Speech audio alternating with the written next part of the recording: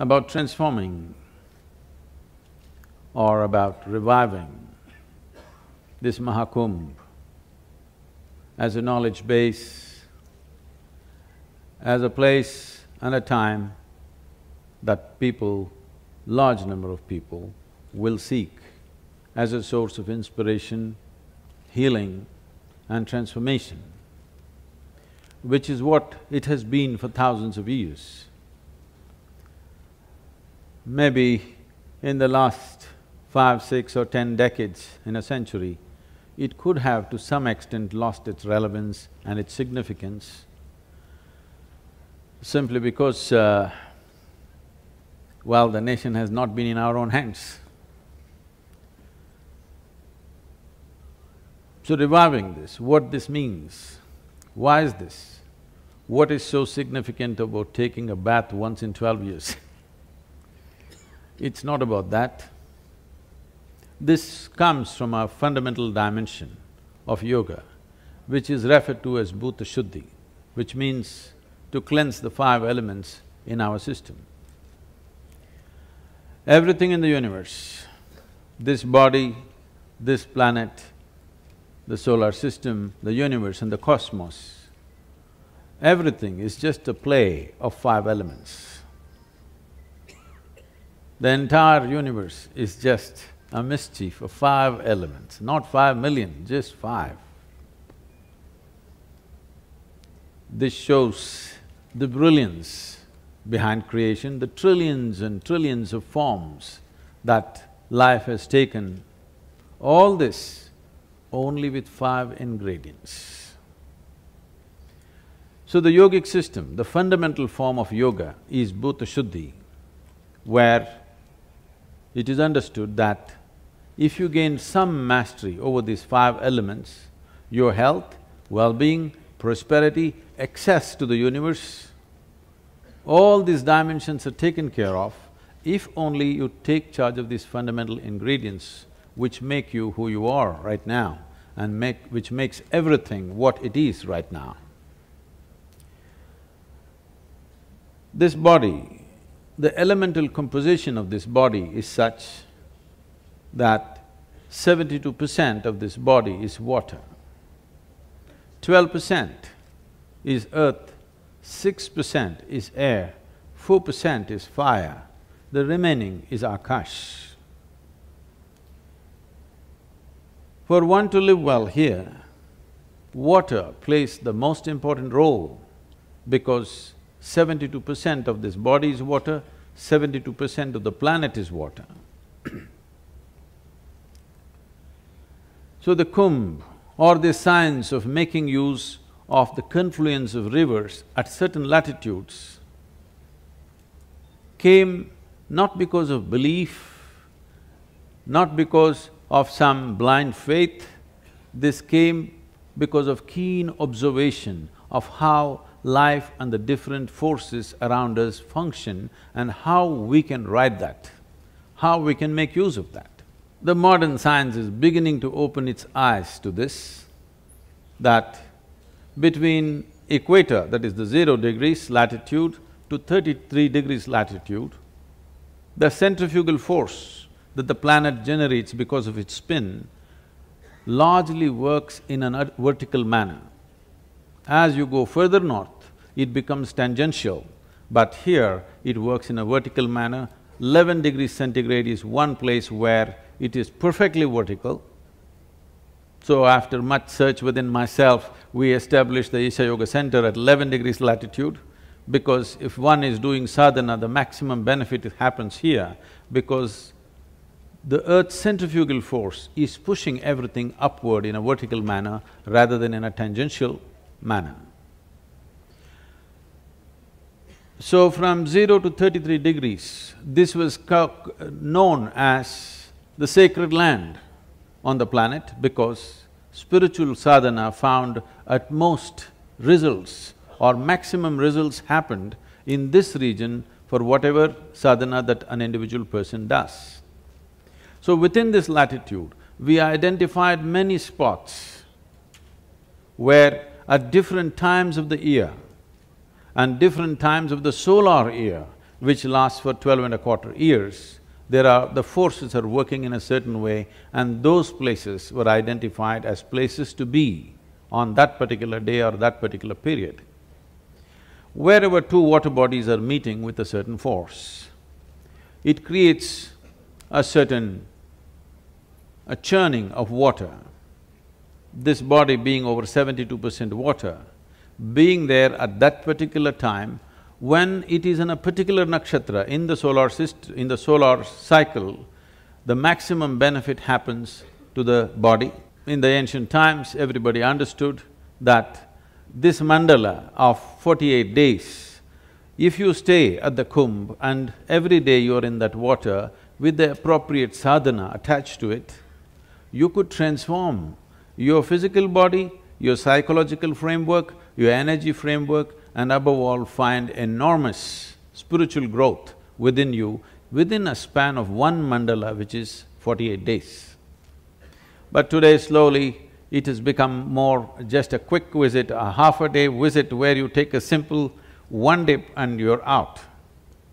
Well, maybe in today's world, we can't get all of you for 48 days at the kumbh, but I was talking to the Chief Minister and said it's important that we set at least 40 days of sadhana for everybody, wherever they may be.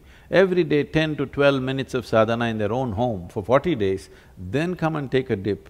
This will make a huge difference, because the importance of it is, at a certain place, if a certain volume of energy is happening, do you have the ability to receive it? Do you have the ability to perceive it? If you cannot perceive, no matter where you are, everything will go waste. So the whole science of why the kumbh, why at certain latitudes, why where the confluence of water bodies are happening, there's an elaborate science about it. I don't want to go into the entire process now, but essentially this is what it is, because if the water within you does not respond to the water outside of you, now the water that is here, how this water behaves within you will determine the nature of your health and well-being in a big way. How will it behave? It will behave the way you treat it. In the sense, today modern science has come to this and recorded through various series of experiments they have come to this, that water has enormous memory within itself. They're calling water as fluid computer, because the volume of memory and intelligence which is there in the water is so phenomenal. This is something we need to understand. Water is not a commodity, it's a life-making material. The water that you drink is not just going whichever way, it is taking the form of a human being. It has the necessary memory and intelligence. Only if you treat it well, it tends to behave well. If you treat it badly, it tends to behave badly. So there's a whole science culturally established in this country as to how to treat the water that you drink.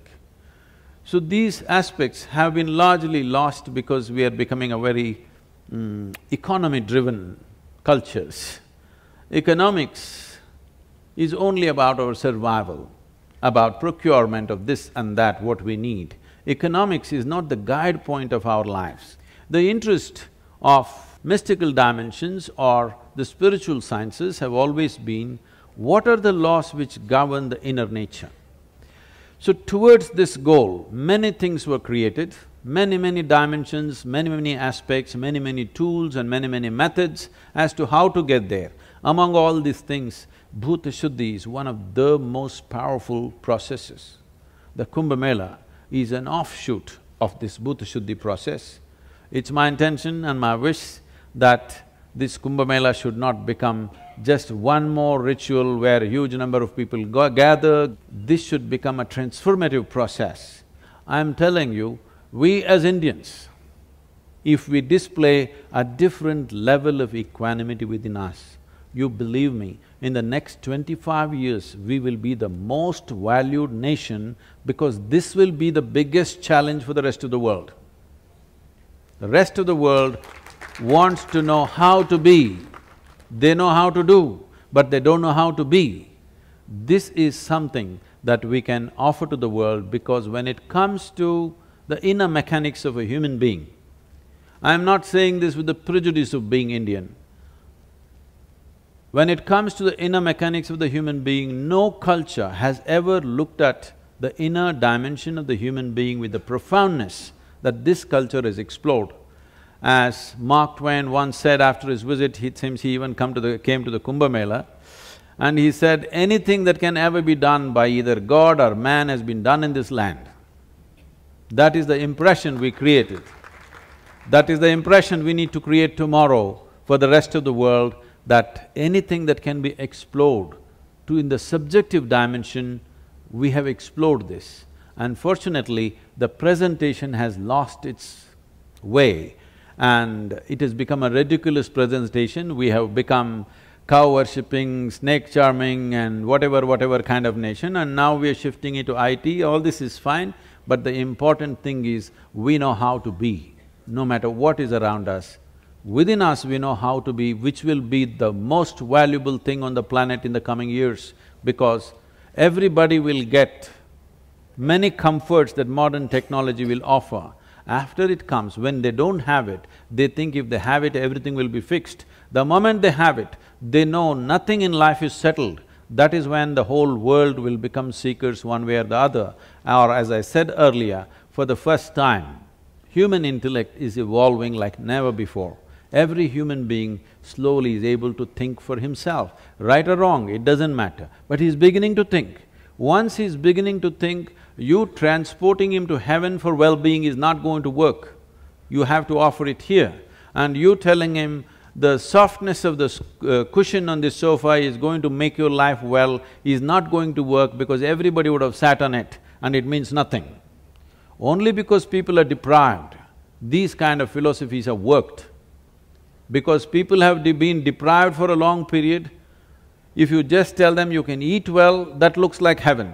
The whole description of heaven is that you can eat well or you can do something well. All that people are deprived of, it's up there. But these things will not work in future. People will look for real solutions. When they look for real solutions, believe me, nowhere else in the world can people offer profound solutions as India can offer, because this is something that we've invested our time, life and energies for almost 8–10,000 years, and we have gleaned this knowledge, not something that we believe, not something that we made up as philosophies, something that we observed and noted down and made tools as to how to access this. It's my wish and my blessing that this Kumbh Mela should become a huge step in that direction to awaken the world to this possibility.